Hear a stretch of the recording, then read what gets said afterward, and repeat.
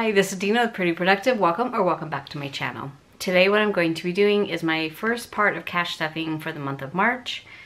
Today is Sunday, March 3rd, so I'm a little bit late, but I actually had a little bit of money left in my wallet from my spending category, which is very unusual. So I'm going to show you what I'm going to do with that and what I'm rolling over. So let's go ahead and get started. I am using my cash breakdown sheet as my guide. I know it looks like a lot of chicken scratch right now, but what my total take out of my account for $2,934, and that was for my cash envelopes for what I call my wallet, my bills, as well as my sinking fund. So that was everything that I needed to pull out for this month. And so let's get started. So I start with groceries. I budgeted a total of $600 for the month. Now I had considered maybe lowering that because we weren't really using it, and then I went to the grocery store and that was $200, and then I realized that if I am really going to cook at home, I do need to keep it at $600. So I'm going to leave it at $600 again this month, and I did that in 10 50s. 4, 5, 6, 7, 8, 9, 10, and 4 20s, and 4 5s. So a question that I get a lot often is, how do you figure out your denominations? And I kind of break it into the amount for the month divided by the 4 weeks of the month. So about 125. No, 150. No. Oh, Lord. Let's see here. So if I have 600, I know I should be able to do this in my mind, divided by 4 is 150. So 150 a month is about what I am estimating for groceries. Now I may go under some weeks and over in others, depending on how much food we have in the house, things like that. But if I need to pull the money out for the week, I want it in the denominations that will make it easiest to do that. So that's kind of how I decide what I'm going to pull out. So let me just make sure it's right. 51, 52, 53, 54, 55, 520, 540, 560, 580, 85, 90, 95, 600. Okay. And then for eating out, it is 200. And I did that by 8 20s. 5, 6, 7, 8, and 4 10s. So it averages to $50 a week, which if you've watched my channel for any amount of time, I'm usually over that. But then I kind of recover towards the end of the month when I start cooking more and going out less, and then it pretty much balances out. So 20, 40, 60, 81, 20, 40, 60, 70, 80, 90, 200. And then spending gets the same amount. And I actually broke it out in the same way. So 8 20s, 1, 2, 3, 4, 5, 6, 7, 8, and 4 10s. 1, 2, 3, 4. Should be 200, 20, 40, 60, 81, 20, 40, 60, 70, 80, 90, 100. 200, sorry. So I'm going to take 50 out because this will be my spending for the week. I'll just put that to the side. And this is my only category that I do not track. Household is a rollover from last month. For my mom, it's 50 and it's 5 10s.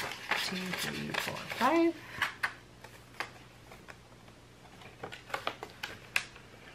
And if you're new to my channel, my mom is in a memory care facility, so that's just money to buy her little treats. Any of her needs come out of the estate money. Medicine I rolled over. Miscellaneous gets 50. And I did that as 2 20s. And 2 5s.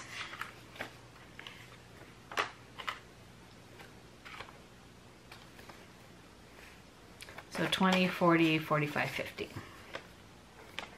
This last month was really the first month that I've used miscellaneous at all. I always either rolled it over or didn't fund it, and then all of a sudden I'm having to use it for some little items, transactions that I didn't really have a envelope for. Entertainment is getting 100, and I did that as 520s. 2, 3, 4, 5. So entertainment for me is anything I do with my kids or my sisters or friends or anything like that. It comes out of entertainment. Anything for my husband and I either comes out of our eating out or our date night fund. Personal care I rolled over, and I did use part of this today because I did go have a pedicure, and I did also loan my daughter some money out of here, and then she Venmo'd me, so I'll have to straighten that out in my first checkout. Gas is getting 300, and I did that as 450s.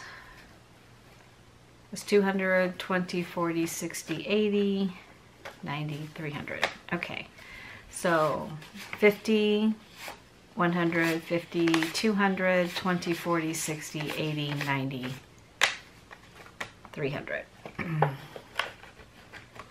Everything in back to bank is empty. Now I do have one thing that I want to do. So I got a new Switch. Not new, I bought it from somebody on Instagram. And when I moved over my Animal Crossing game, for some reason it wasn't backed up. So I lost everything. So I'm starting over. And the reason why it wasn't backed up, I discovered when I tried to restore it, was I had never signed up for an online account, and that's where the information would have been stored had I done that. But 4 years ago when I bought it, I didn't even know that was a thing.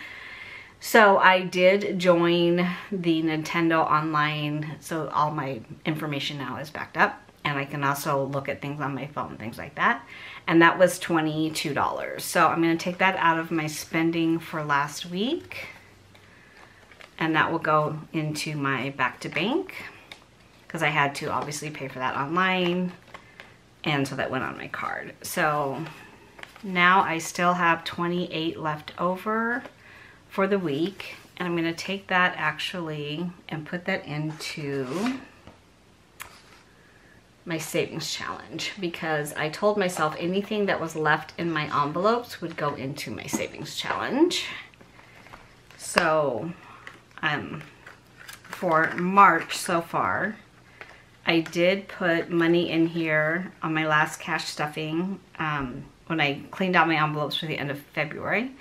I did start this one. I originally put 70 in, and then when I got done with paying myself back and everything else, I still had a little bit of extra money left. So I went ahead and put it in here. So I'm starting March with 50, 70, 75, 80, 85, 90, 95, 100.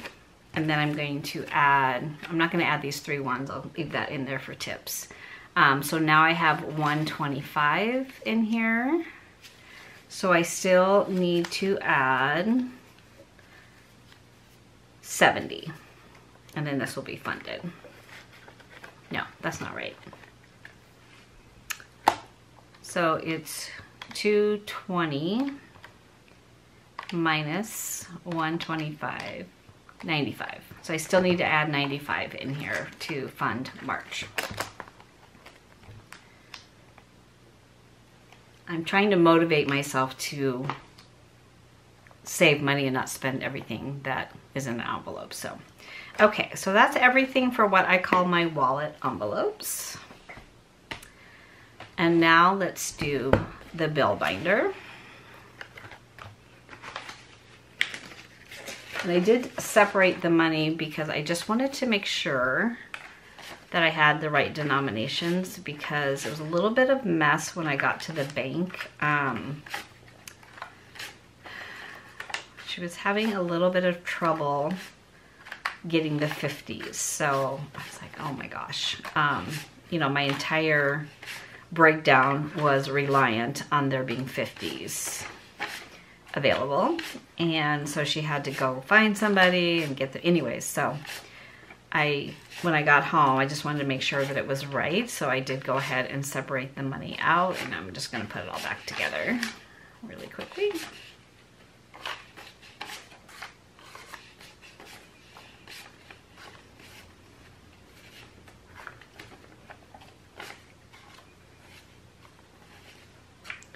This is always when I find out if I did this correctly or not. And then I also have the money for my sinking funds. So put that back in here too really quick. So there was a time where every time I went to my credit union, they were out of 50s. And I just really couldn't understand it because, you know, I would think 50s would be more common than 100s because it's really hard sometimes to use a $100 bill. But they just said they didn't have them. So it was a little bit, I had to struggle and just take it all in 20s, and it was a ton of 20s, but we worked it out, all good. So beauty is empty, clothes and Costco are not getting funded. So DirecTV gets 120, and that is our streaming service. Elements gets 80. And that is for massages. I also have a gift card in there. Gym and fitness is 70. I don't know why I have trackers in here because I really don't need them in here. Internet is 120. And the question, I know when I started this way in the beginning of the year was really like, why do you take it out just to put it back in, just take it back out and all this stuff. It was really just to teach myself the discipline of not overspending on my credit card and knowing that once I pull all of this money out of my account and I put it into the envelopes, anything that I spend on my card has to have a envelope that's going to pay for that. Because what was happening is I felt like I was kind of in my mind taking the money out for my bills. I would add up how much it was, and I would in my mind say, okay, well, minus this amount because that's what I need for bills. But I was struggling to clear the card because a lot of things went on the card that did not have an envelope. So I was dipping into the cushion on my account constantly, and it just was not a good system. So to teach myself the discipline of not spending more than I can pay on my card or dipping into my savings or my cushion, I thought I would try this, and this has worked extremely well for me. So it's just mathematically, it doesn't make sense to take it out and put it back, but in my mind and to teach myself that discipline, it's worked very well. So I think with budgeting, you need to completely go by what works for you, your family, your situation, and not listen to a lot of the, you know, conversation in the budget community, because there are people that would never use cash, and there's people that would only use cash, and there's people that would not use a credit card, and people that will use a credit card. So you know what, you got to make a budgeting work for you, and it doesn't really matter what any other budgeting channel says works, you know, for them. You got to do what works for you. Okay, lawn care is $140. I give this to my husband because he pays the landscapers on Zelle. I don't have Zelle. Planning and journaling is actually, this one is kind of a sinking fund, but I'm going to put 75 in because the Coffee and Monster Co. is having her anniversary sale. I kind of have everything in my wish list right now. So I think 75 will cover everything. Now I know that the shipping, because there's washi tape as part of the sale, I may be a little bit higher than this, but I'm trying to stay within the 75. And then this will join the excess money I have in here, which is currently 28.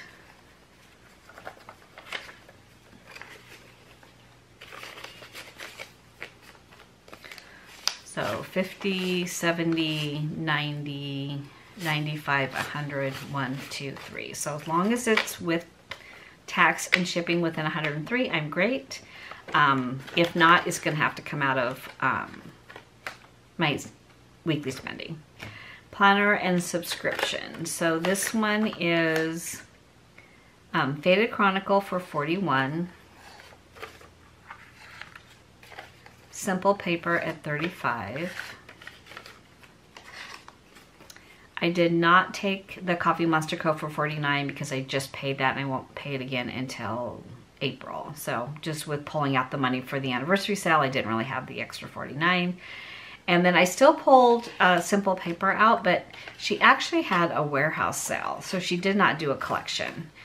So I did not end up ordering for this month because everything she had in her warehouse sale is something I already had. So there's a little bit of extra money in here that can go towards the Coffee Monster Co. subscription in April.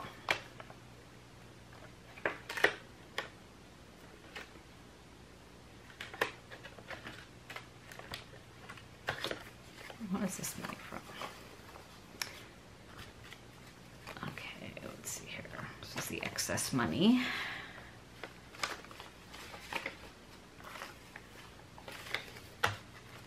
Okay, so 20, 40, 60, 81, 10, 20, 25, 30, 35, 36, 37, 38, 39. So 139 in here to cover those. Again, I did add in the Coffee Monster Co. 75 into this one because it's a sinking fund. This one is a monthly draw out. Registration for my car, which is due in September, is $70. And I just take the amount and divide it by how many months I have. And that's where I come up with 70. So currently for this, I have 50, 150, 170, 190, 210.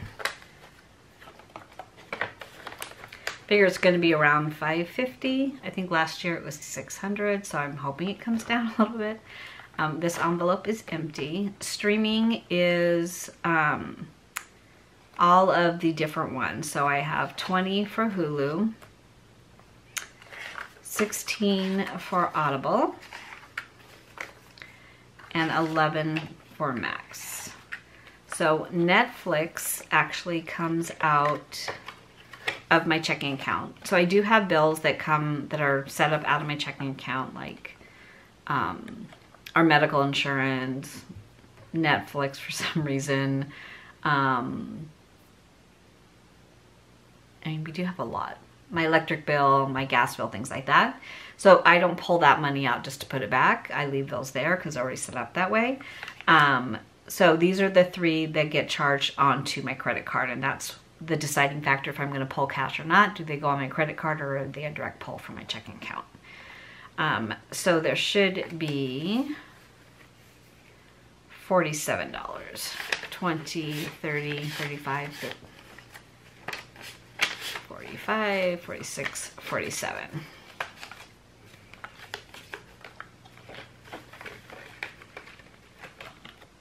Starbucks is not getting funded. Car wash is 25.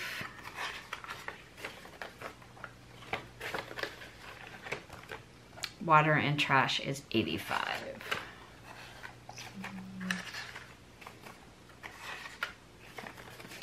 So 50, 70, 85. So for some reason in Phoenix, you cannot set this out to be like an auto pay. So I have to go in every month and put in my credit card. If I could set up as an auto pay, I would just do it on my checking account, but because I can't, I just leave it on my credit card. It's just a little bit easier. Okay, so that's it for the bill binder. And then my sinking funds. I do have 50 in here for St. Patrick's Day from last year, so I'm hoping this year I'll get to use it. There's an Irish bar close to my house that my sister and brother-in-law and I all go to for St. Patrick's Day. Last year, my granddaughter was born a couple days before, so I didn't get to go. But obviously, this year she'll be a year, so I should be able to go, and it's a Sunday. So for Easter, I'm going to add 40. And this just offsets the food for the day because we all get together and do like a potluck. 20, 40, 60, 80, 90, 95, 100. So that was my goal for this. I'll just leave this there. Family barbecue's not getting funded. Halloween, Thanksgiving. So for Christmas is a transfer into my Capital One savings account. I have already marked this There's now $900 in here for Christmas. I put $300 a month away. And then I also do keep the tracker in here too.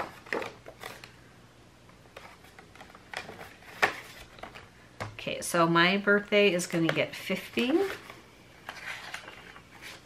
So 150, 165. I did take out money from this last month to pay for my walking pad.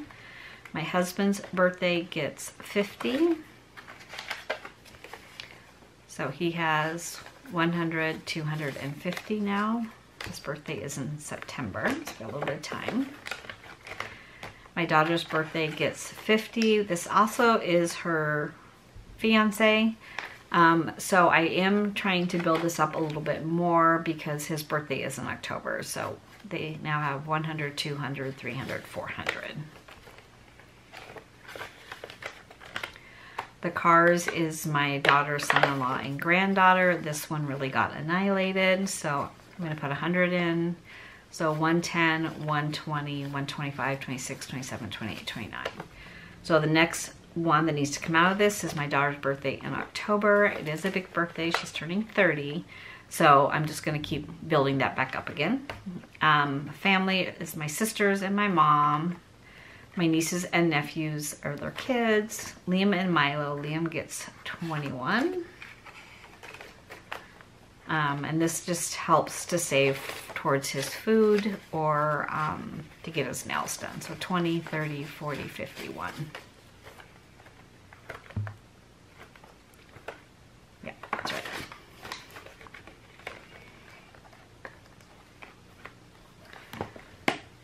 Okay. And then this binder. So date night is getting 50.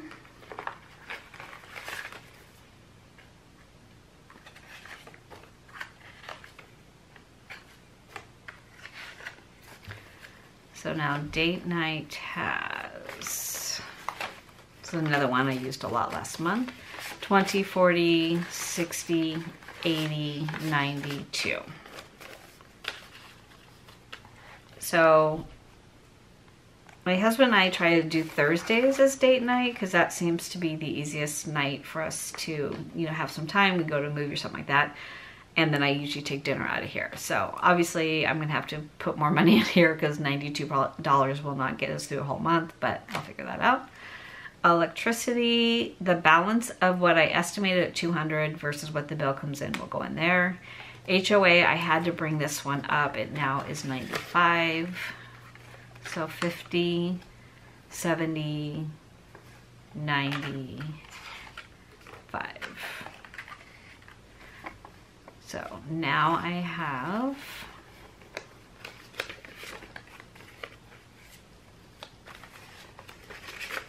and this is due in April. It's 280 in April. So 50, 1, 20, 40, 60, 75. So what did I say? 175? 175. So I'll put another 95 in for April and then I'll pull this money and put it back in, and this is a direct draw from my checking account. Household doesn't get funded. Pest control gets this last 35. I do have service this month. It runs 95. So I put 35 a month away. And so once I have service, this is charged to my credit card. So once I have service, it's 20, 40, 60, 70, 80, 90, 95, 105. So I'll have a few extra dollars in there. And that's a quarterly one. Sutton, no. Target, no. And vacation. Okay. And that is it. So sinking funds. These two are sinking fund binders. This is my bill binder. And this is what I call my wallet. So quite the binder stack, I know. But that is everything for this video. If you have any questions, please let me know. Let me know how you're doing on your March setup. I hope you are ready to go and you're ready to have a great month. I'm always so optimistic at the beginning of the month. It's a new budget. My envelopes are full. And then towards the end of the month, of course, you know, I go on a very low spend. I have been on a low spend this year so far for January and February, and I'm very happy with my progress. I have not really gone over my budget in the last 2 months. So very positive for that. So thank you so much for watching. If you have not done so already, please consider subscribing and hit the alert for future videos. Take care and have a great week.